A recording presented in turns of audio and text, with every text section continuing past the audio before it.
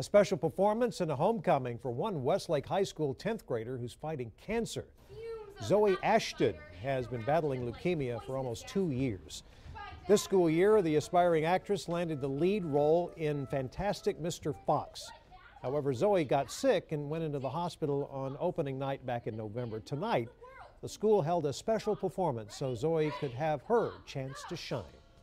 For Miss Anchak to let me do it, to finish my journey here, was really just like the most amazing gift ever. It just made me feel really special. I didn't like to see such a positive force go down in such a way, so I wanted to bring her back up.